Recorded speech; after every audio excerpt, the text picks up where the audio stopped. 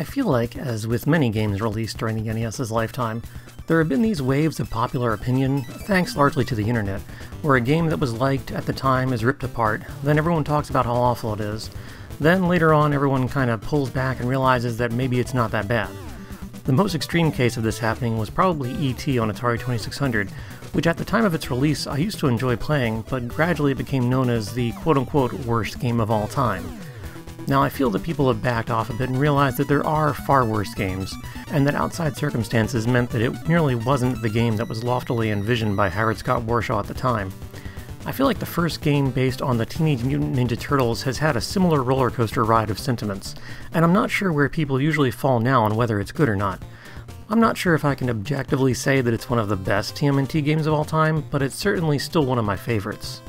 I can only imagine Konami must have been thanking their lucky stars that they took a chance on a license based on a popular indie comic that was scheduled to have a toy line come out based on it, and a cartoon to help sell the toys. If you look back at old issues of Nintendo Power, you'll notice they mention that a game is coming out based on a comic, and a TV show is coming soon. Konami got to work early enough on this game that it came out right when the Turtles' popularity was exploding. It was truly perfect timing. But probably due to that same timeline of working on it before the show had aired, people have complained that the NES game has very little to do with the cartoon. That's true enough, as only a few enemies are modeled after characters from the cartoon show, like Bebop, Rocksteady, Foot Soldiers, Mousers, and Shredder. The Technodrome is really the only location that is directly from the cartoon as well. Almost everything else is newly created for the game. But I think I've always liked that weirdness and that variety. If you go down a corridor in level 1 sewers, you might encounter Mousers or a Foot Soldier, but you might also come across a person made of fire throwing little bouncing fires, a frog mutant, weird, maybe mechanical birds, or a chainsaw maniac. There is so much variety in the enemies in the game. Compare that to the arcade game where almost every enemy is going to be a different colored Foot Soldier. Sure, sometimes they'll change it up with a Roadkill Rodney or a Mouser, but it's almost always some variety of Foot Soldier. The only real exception to this being the two NES exclusive levels that weren't from the arcade. In those two levels you get so many new and strange enemies to fight it makes you wish they would have added touches like that to the rest of the stages. I really loved how weird everything was in TMNT 1. Before the arcade game came along and informed us what the Ninja Turtles should play like in every game moving forward, Konami had to figure out how to best represent this strange premise. They did that with a mix of platforming and NES action, broken up with top-down segments where you navigate the maze of Manhattan, or a hangar, or a timed underwater sequence where you have to disarm a bunch of bombs.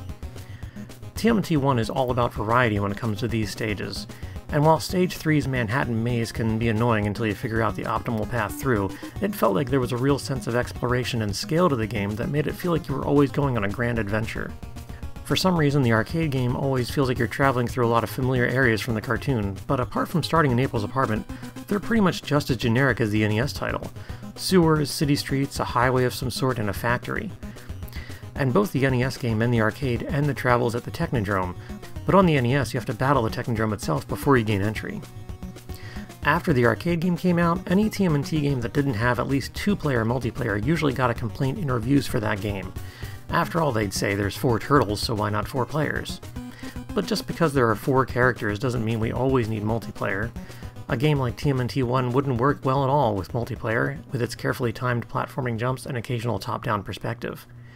And since you can pause the game and switch between any of the turtles at any time, it still gives the illusion that they're all traveling with you somehow, and that when one turtle is in danger, one of their brothers can come in and pick up the slack before they're captured. I've always thought it was a little odd to assume that any Turtles game needs multiplayer just because there are 4 turtles, as not every style of game is suited to multiplayer, and not every Turtles game needs to be a beat-em-up. The music in this game is much moodier overall than any TMNT game after it. While most of the other games in the series would go for an upbeat, synthy pop rock, this game's music evokes a cool kind of vibe that gels with the tougher comic book Turtles that this game is at least partially inspired by. The music in the second to last stage of the game really shines, playing a slow and dark song while you're sneaking around an enemy base during the above ground parts,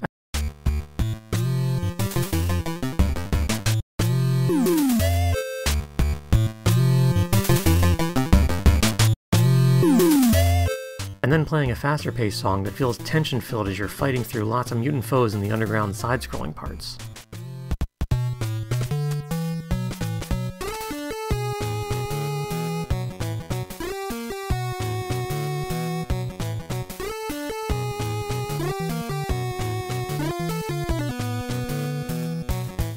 I realize, though, that the game is far from perfect.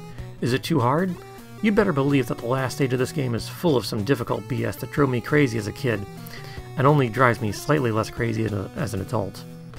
The Technodrome is huge and sprawling, designed to confuse the player, and the enemies filling the halls take several hits and deal tremendous damage, unless you want to use some of your precious scroll weapons on them. You get, I believe, 2 continues before being sent back to the title screen, and really you want to have your character loaded with the scroll weapon and some other nice secondary weapons, so if you need to continue, you're really starting the stage at a huge disadvantage, making it less likely you'll make it to the end. Donatello and Leonardo have decent enough weapon strength and range, but Mikey and Raph pull up real short in this department. Even with these complaints that I mentioned, I love how different it feels from most of the games that would come after it. Once people saw how the Turtles worked in the arcade game, it seemed like for a long time developers were afraid to stray too far from that formula. And while I find those games plenty fun too, and would say that last year's Shredder's Revenge is probably the best TMNT game of all time, I feel there's room for devs to explore other ways for the Turtles to work in video games.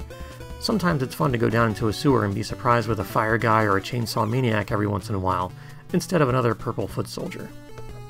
Did you enjoy the first TMNT game on NES? Which Turtles game is your favorite, would you say? Let me know in the comments down below. Thanks for watching, and as always, happy gaming.